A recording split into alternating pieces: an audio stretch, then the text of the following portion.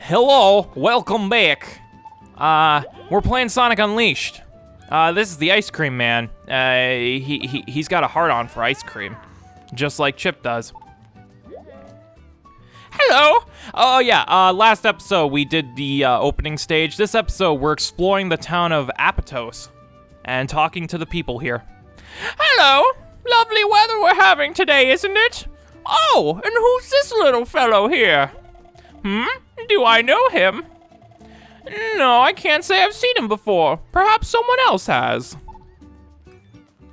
Shut up, emails. God. I just know Deadpool's gonna go off in a second, so I'm gonna put that on silent for a little bit. Let's talk to this priest-ass motherfucker. Gregorios. Oh, wow, that's an awesome name. Gregorios. Well, what have we here? Travelers, what a pleasant surprise. Trying to figure out which way to go, Not an easy choice. If you continue straight ahead, you will come to the entrance stage. I have an inkling that it leads to your future. Thanks, I'll take a look. An enthusiastic response. May good fortune smile upon thee. So I guess we gotta go this way then. Into the entrance stage, which is like the sub-hub world.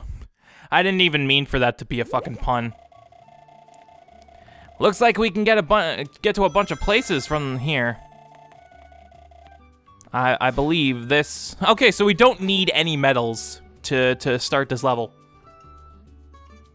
Because the whole gimmick with Sonic Unleashed is that you need to collect sun and moon medals to unlock the day and night levels.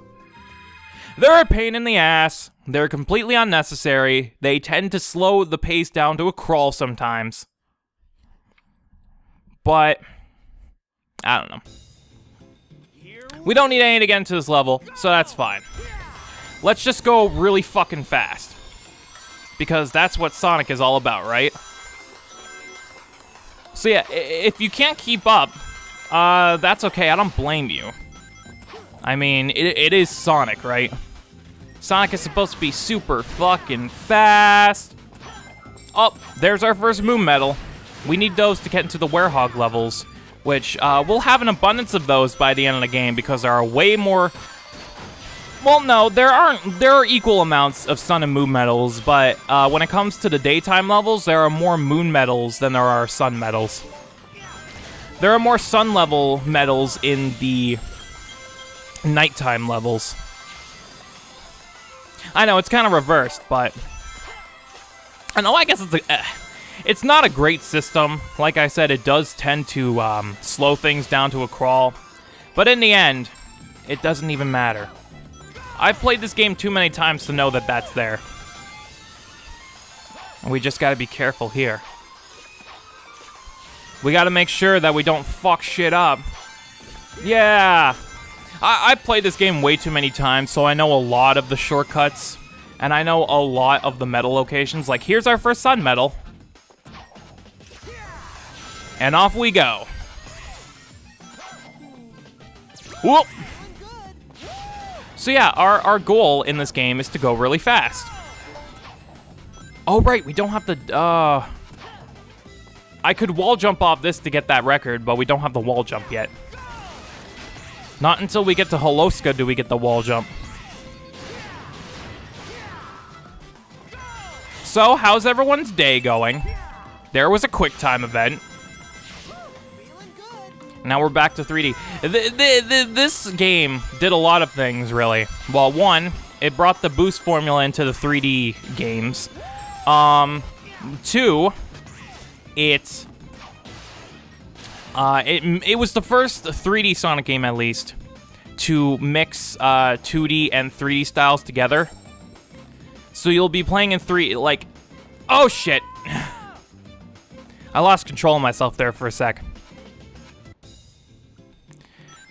But yeah, I'll show you guys in a second. There's a good spot coming up that I can show you what I'm going to be talking about. But this game did a lot. It brought the boost formula into the 3D Sonic games. It was the first game to mix 2D and 3D together simultaneously. So right now I'm in 3D, right? I boost forward, and it transitions directly into a 2D section. This was the first Sonic game to do this, and all 3D Sonic games do this now. They're like, oh, this is a formula that works, so we're going to stick to this. So yeah, every Sonic game, every 3D Sonic game at least, after this, does this formula where it goes from 2D to 3D. Even in Generations, where... the only reason I got a C was because I died at the last second. But... yeah, the fucking... what was I gonna say? Oh yeah, even in Generations, where you have Classic Sonic and Modern Sonic, Modern Sonic still does the whole 2D to 3D transition. Even though you have Classic Sonic, which is pure 2D, you still have it. So, it's a formula that's never going to go away. Like, I think every Sonic game from this point on is going to do the 2D, 3D thing. Don't worry about it. Maybe your memory will come back on its own. Remember anything yet? Asking him if he remembers anything isn't going to jog his memory. And then Sonic looks up at the moon as the sun sets beyond the horizon. And then Sonic's like, oh, I gotta take a shit. Oh, too many chili dogs. Oh! Whoa,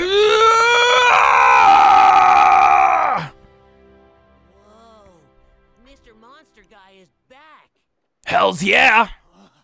It may not be Super Saiyan, but it's something. It's a super something.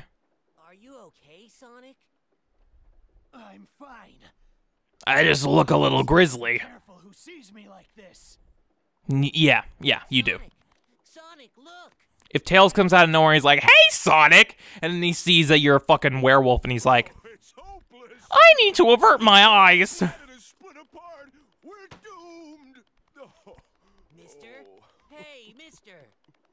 Mr. Ice Cream Man is really depressed. Ice cream. How about some more of this super tasty stuff? What good is ice cream at a time like this? What good is ice cream when the whole planet is going to end? But don't worry, he's also Mr. Stretch Armstrong. Your arm just stretched. Weird. Yes, it is very weird. It's very fucking...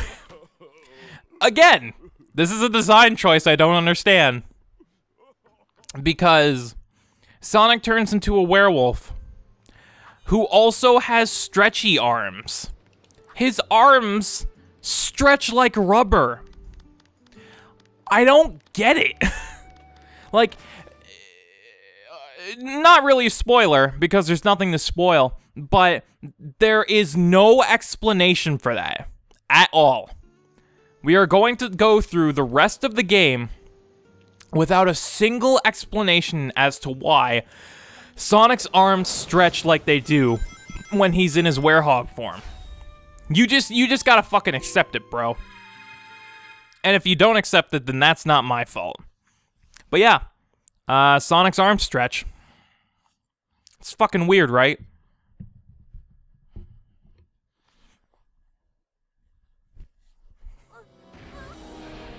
Oh, speak of the devil, here's Tails.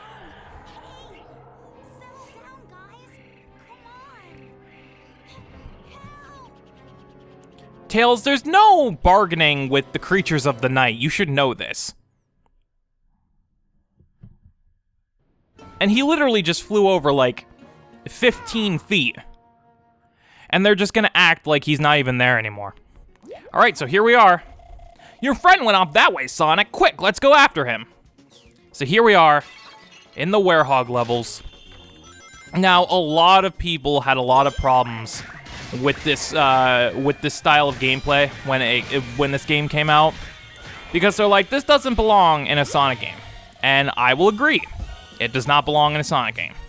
Sonic the Werehog is a completely pointless and unnecessary addition, but I enjoy beat 'em up games, so I am perfectly okay with this.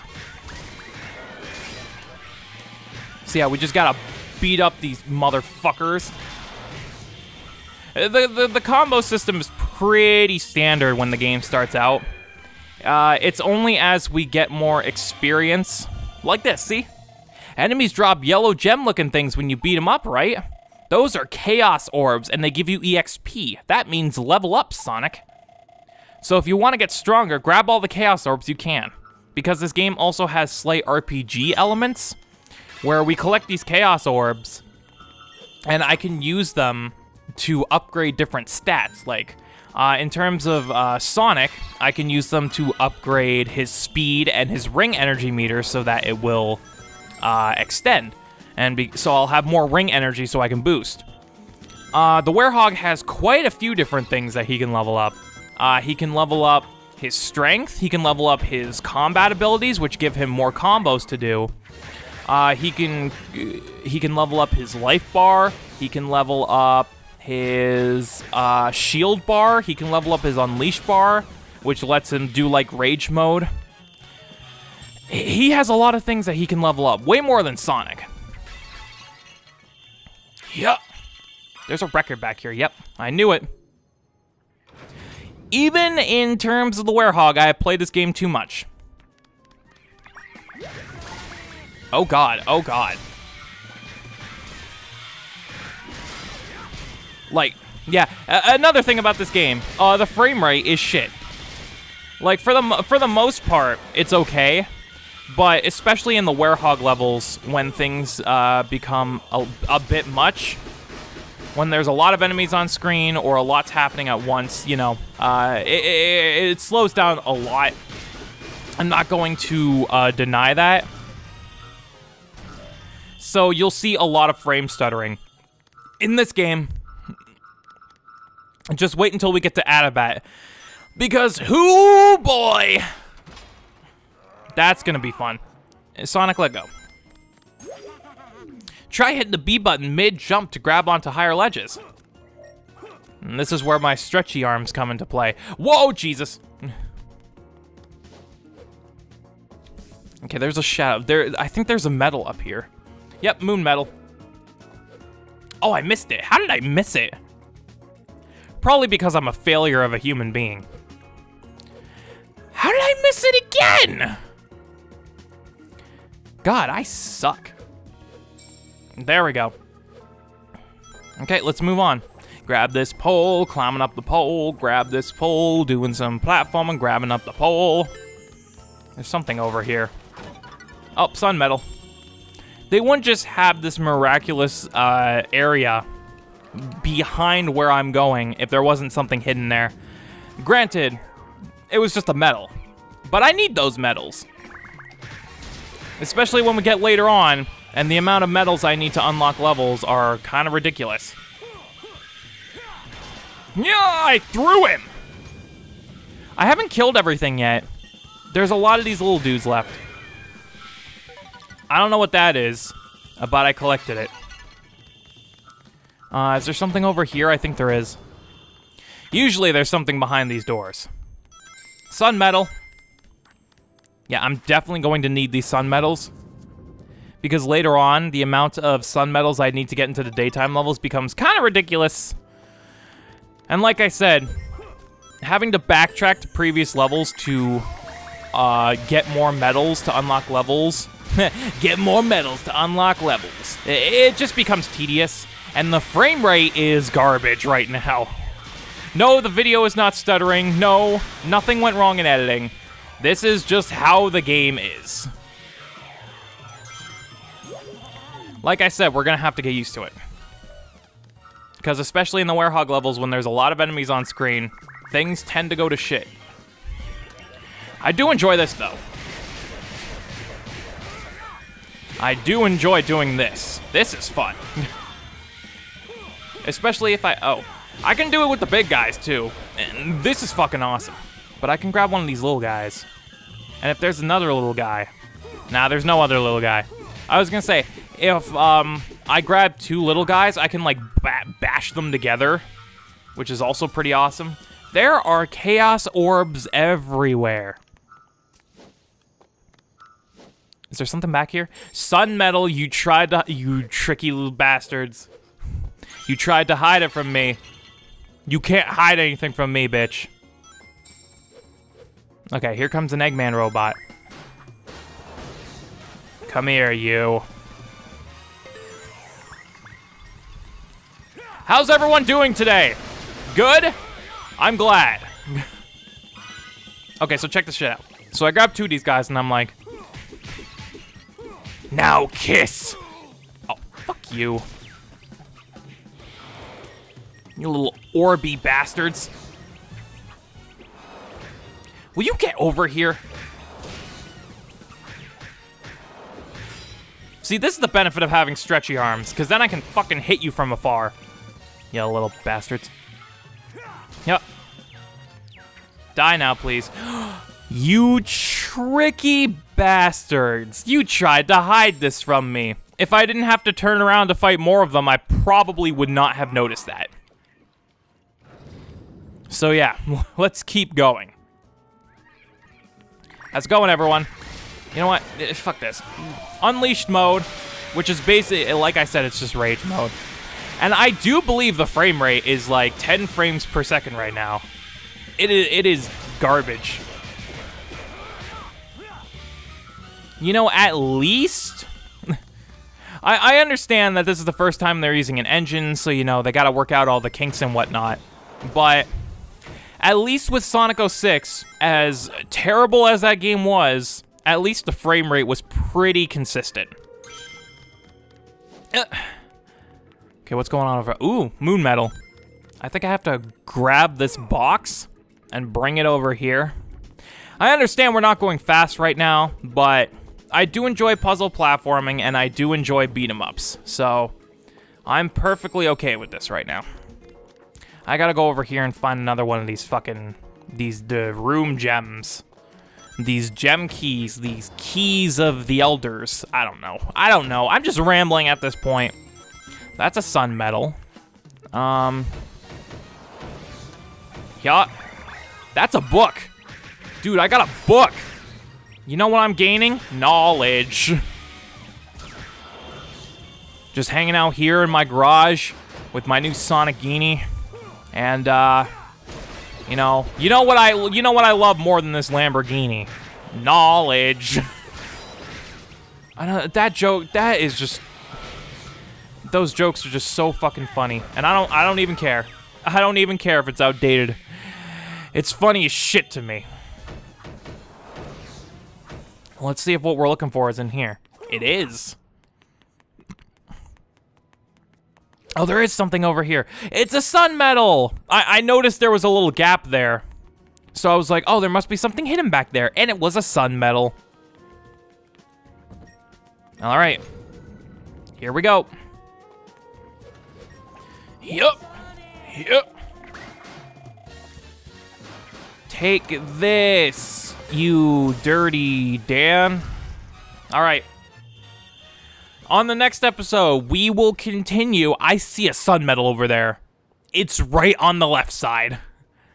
Anyway, on the next episode, we'll continue with Apato's Night, and we'll finish the first Werehog level. So join us, won't you?